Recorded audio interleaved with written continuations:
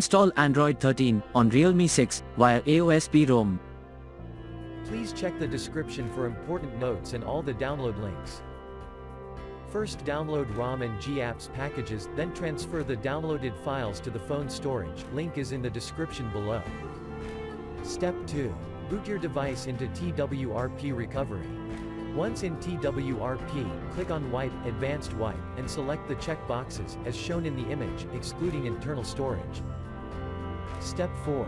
Swipe the button to wipe the device. Step 5.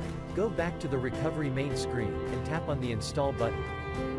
Step 6. Navigate to the storage, and select the ROM zip file. Step 7. Finally, swipe the button on the screen to install ROM file. Step 8. Flash the GApps zip package, in the same manner.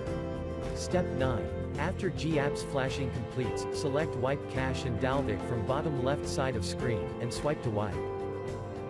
Step 10. When the flashing process is complete, hit Reboot System. That's it, you have successfully installed the ROM on your device.